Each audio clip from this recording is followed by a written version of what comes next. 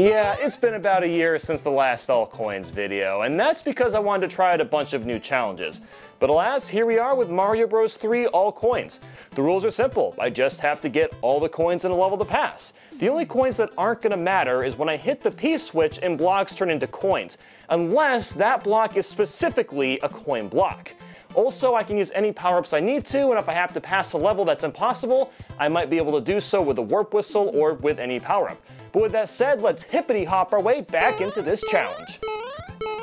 1-1 was a great start, and there was actually a lot to do. To start, the Tanuki tail was an essential since I needed to fly into the sky and get a bunch of coins. I also needed to go down the pipe to get the coins down here. For 1-2, I made sure to grab the coins in the air before getting the P-switch. After doing that, I hit the P-switch to get the 1 coin from the block, then damage boosted through the plant so I could get the coins underground. There's nothing too out of the ordinary for 1-3, and 1-4 was really easy. The only thing I needed to remember was the coin blocks. Something I haven't mentioned yet is the coin blocks are in a set timer and don't have a specific amount of coins inside. So for this video, I'll mash out as many coins as possible, and that will count as getting all the coins. Moving to the mini fortress, it actually doesn't have any coins to collect, which is super sad. But I did make sure to get another warp whistle since we may need it in the future. 1-5 doesn't have a lot of coins, but I was a bit concerned about the sky level. I missed a bunch at the top on my first run, so I went back to the main level and got coins I missed, and then back to the sky. That's when I noticed something strange. The coins that I missed were now entirely missing. So I guess the coins don't save. Well, that's good to know, I suppose. I decided to just redo the level and get the coins all in one go. It took a few tries, but I found that by getting the bottom coins first, then swooping up for the top coins, it was much more manageable. It wasn't nearly as hard as I was expecting. I just needed to optimize my movement really well. On to 1-6. This one was pretty annoying because of all the coins in the air. Before even getting to that though, the coin blocks were really sketchy because I had to perfectly slide underneath them and mash jump so I don't fall off by accident.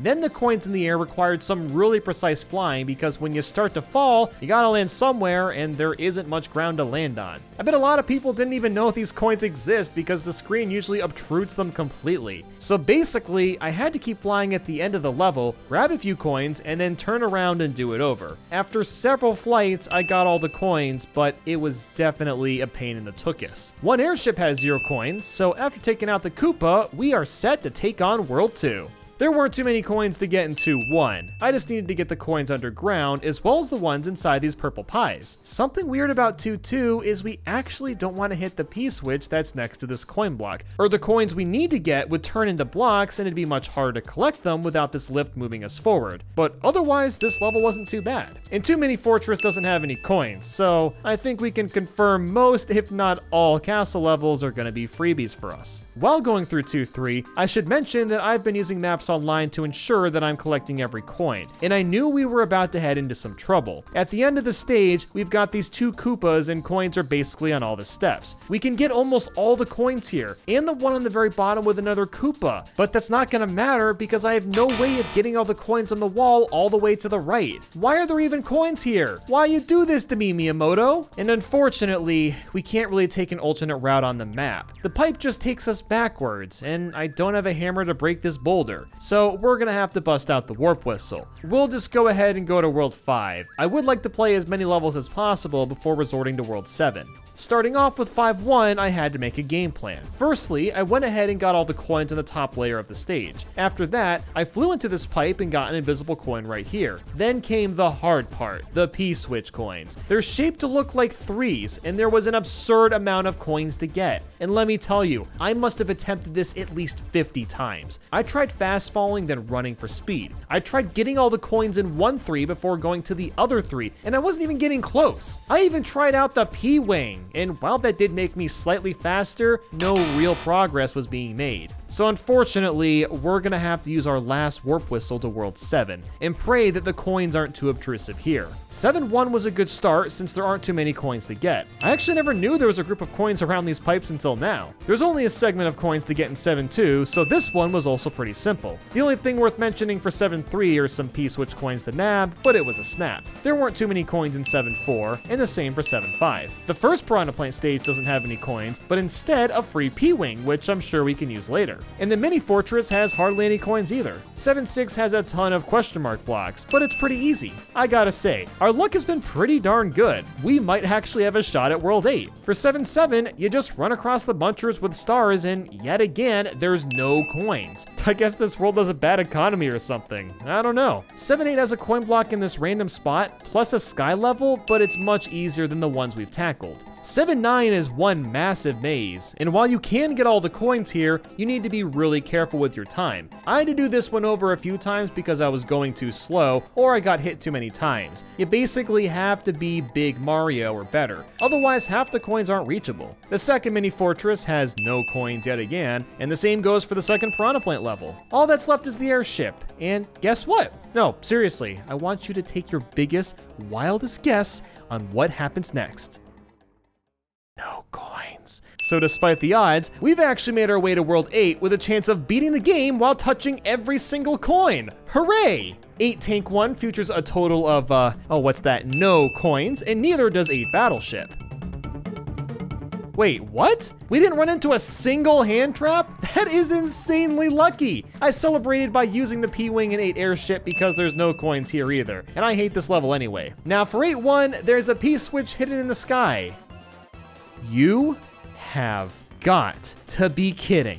We are mere levels away from the final castle, and there's coins I can't even reach on the left? Why are there so many blue coins? God damn it. Once again, it is not possible to beat Super Mario Bros. 3 while touching every coin. Now, I know what you're thinking. Why not just use a cloud? Well, here's the issue with that. I was never given one. So that's just really, really bad luck on my end. Theoretically, you probably still could beat this game if I had a few cloud items, but I just got straight up zucked. So let's just go back to World 2 and try all the levels we missed. 2 Quicksand, of course, is the infamous level with the angry sun, and it has no coins to collect. 2-4 has lots of coins to grab, but it wasn't really challenging. And the same for 2-5, 2 Pyramid, and 2 Airship due to a lack of coins. Who would have thought? I'm kind of shocked how easy World 2 was outside of 2-3 being a butthole. I kind of hope World 3 is a bit more challenging. And would you look at that? My hopes were crushed and broken because 3-1 was easy. And so was 3-2. I also discovered this new area with coins. Like, seriously, did you know there was a lift and a hidden one up right at the end? I certainly didn't.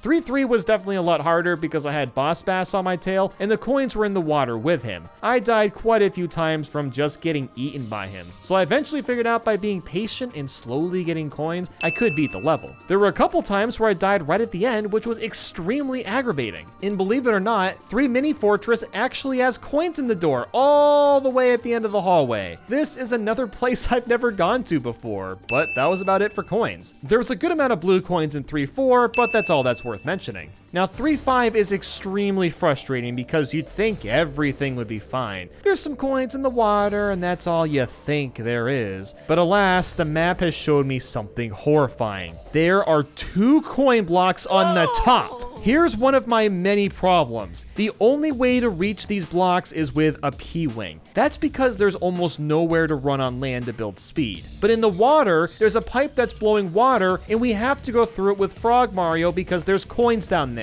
Do you see what's wrong? We can only have one of these power-ups at a time and therefore can't get all the coins. Moving on to 3-6, it was a bit annoying because a lot of the blocks had coins in them. I had to constantly move up and down the area, and it was really easy to slip up and fall. After some tries, I got all the coins. 3-7 has some coins in the air, the second mini fortress has zilch coins, but 3-8 doesn't. Now this level was one of the most obnoxious ones I've played in a long, long time. I don't know what Nintendo did to Boss Bass and his AI, but holy shit was he me off. The coins were mostly in the water or inside blocks, which means I couldn't snipe Boss Bass's Fire Mario and had to keep Tanuki Mario the whole time. And time again, this freaking fish gulps me in one bite. I'm not a snack, Boss Bass. I just want some coins, okay? I eventually beat this level, but I felt so beat and defeated afterwards. 3-9 was thankfully a little easier. The coins were annoying to grab, but that was about it. And 3 Airship had no coins, and that wraps up World 3.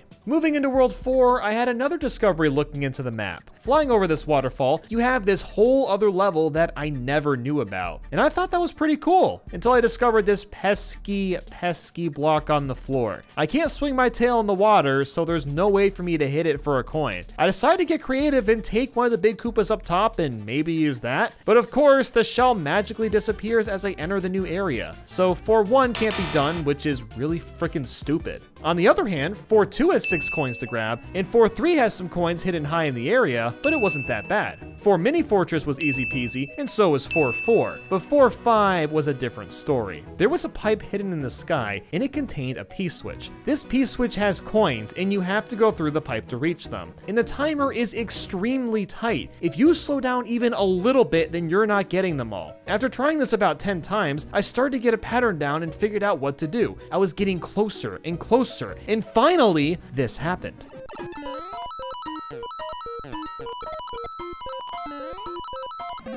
Phew! I had some really good luck with the bullet bill bounces. Holy crap! 4-6 was much more manageable, and so was the second mini fortress, simply because I had the map to show me where the hidden coins were. And 4 Airship only had a few coins to grab, wrapping up World 4. I gotta say, a few of these levels weren't playing around, and I wonder how World 5 will fare. Right away, I knew 5-2 wasn't going to be possible. That's because there's 2 different paths you can take. Falling down into the water has coins, but also climbing up through this pipe has coins. And we can't be in 2 places at once, so we can't get them all. 5-3 as well as 5 Mini Fortress was as easy as can be. 5 Towers seemed doable, but there was one coin block that I wasn't able to hit. According to the map, there's a coin block right next to this pipe, and I wasn't able to hit it no matter how many times I tried. 5-4 just required us to fly really high, and 5-5 was a pain in the ass. The coins weren't really put in tricky spots, it was just a barrage of enemies that I kept getting hit from. I needed to be at least Big Mario because the last coin required me to break some blocks, so this one took a few tries. Now 5-6 has some awkwardly placed coins with no ground underneath them, so I just used the P-Wing for this level. But the rest of World 5 was a breeze, including 5-7, the second Mini Fortress, 5-8, 5-9, and 5 Airship. So on to World 6.